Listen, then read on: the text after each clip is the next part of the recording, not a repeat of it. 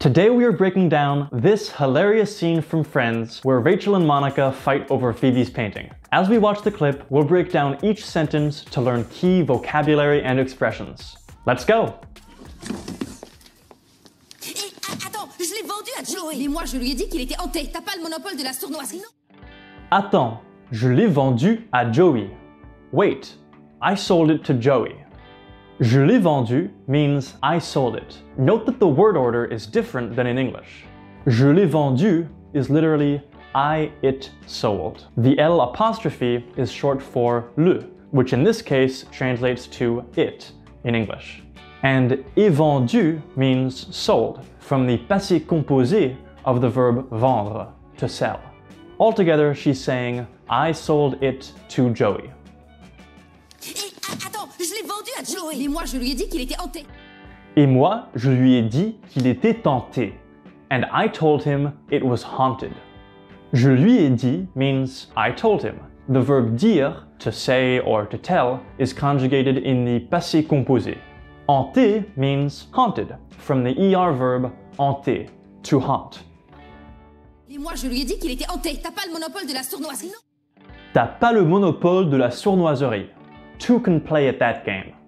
So the original English line was two can play at that game, but you can tell that the translation is actually quite different. Let's break it down. T'as pas is a shortened way of saying tu n'as pas.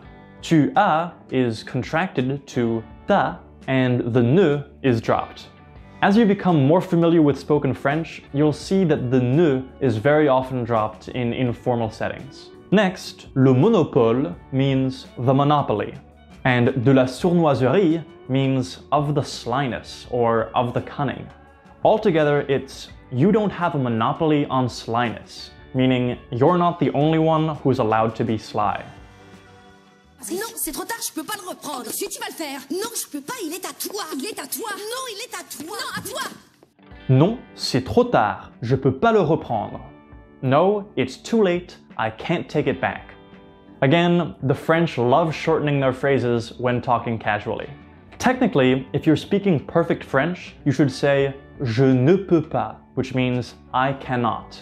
But here, since it's a casual setting, they've shortened it to je peux pas. Because this usage only appears in casual spoken French, you probably wouldn't be able to learn it from a textbook. This is why I love learning languages with FluentU. When you're watching a video on FluentU, you can click on any word in the subtitles and see the definition and example sentences. But what's even more helpful is that you can watch video examples of how French speakers use the word, so you can learn the language as it's actually spoken by native speakers in France. FluentU teaches you authentic French through French movies, TV shows, music videos, and more. And every video features interactive subtitles so you can learn while you watch. You can try FluentU out for free by clicking the link in the description below. Now, let's get back to the original sentence. Je peux pas le reprendre, I can't take it back.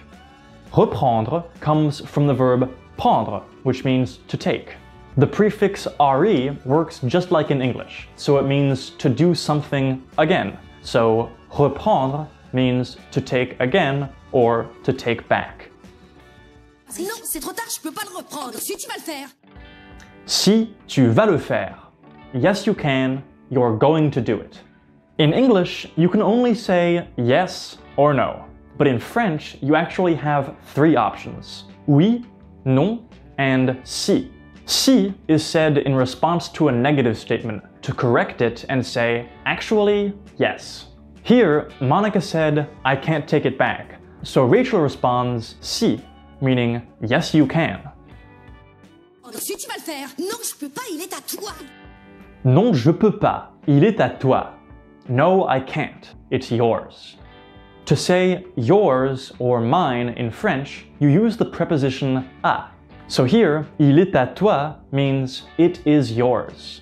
Mine would be à moi. You can also use it with names or nouns. For example, you could say il est à Rachel or il est à mon père, etc. It's also good to pay close attention to the pronunciation here. Notice how they pronounce the final T in I. Il est à toi. Non, je peux pas, il est à toi.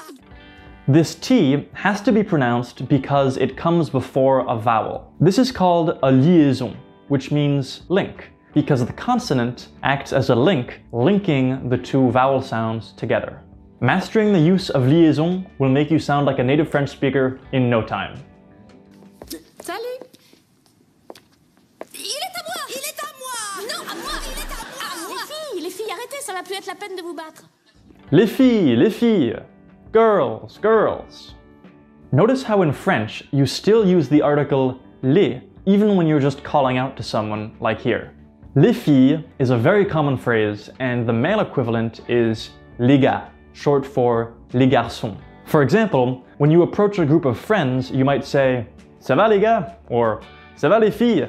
Also note that the final R in gars is silent. By the way, I know that remembering all these new vocabulary words and pronunciation rules can be hard. So we've made you a free PDF so that you can study everything in this video.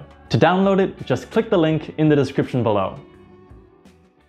Les filles, arrêtez, ça va plus être la peine de vous battre. Arrêtez, ça va plus être la peine de vous battre. Stop, there's not going to be any need for fighting. Let's break this down. C'est pas la peine means there's no need. But Phoebe is speaking in the future tense, le futur proche. So instead of saying c'est, it becomes ça va pas être la peine de vous battre.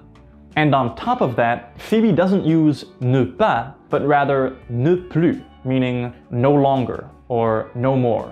Altogether, that's there is no longer going to be any need. A need for what? De vous battre, to fight each other. This comes from the reflexive verb se battre, meaning to fight one another. A simpler translation for this sentence could be, you don't need to fight over it anymore. Celle qui n'aura pas Gladys aura Glynis. Celle qui n'aura pas Gladys aura Glynis. Whoever doesn't have Gladys will have Glynis. Celle is an example of a demonstrative pronoun. It basically means the one. In this case, the one who doesn't get Gladys. There are actually 4 demonstrative pronouns depending on number and gender.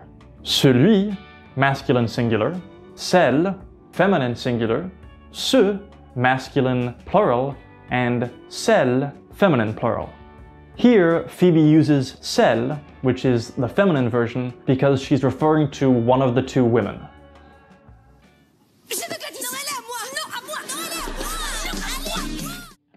Je veux Gladys. Non, elle est à moi. I want Gladys. No, she's mine. If you listen carefully, you'll notice that while before they were shouting non, il est à moi, now they've switched to non, elle est à moi.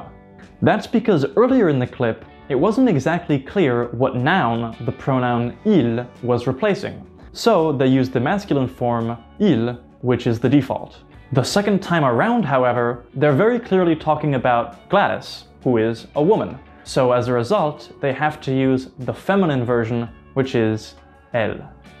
You have to be careful with TV shows like this because they use lots of slang that might catch you off guard. Luckily, we made another video about popular French phrases you can expect to come across in TV shows. Just click on the card to keep learning.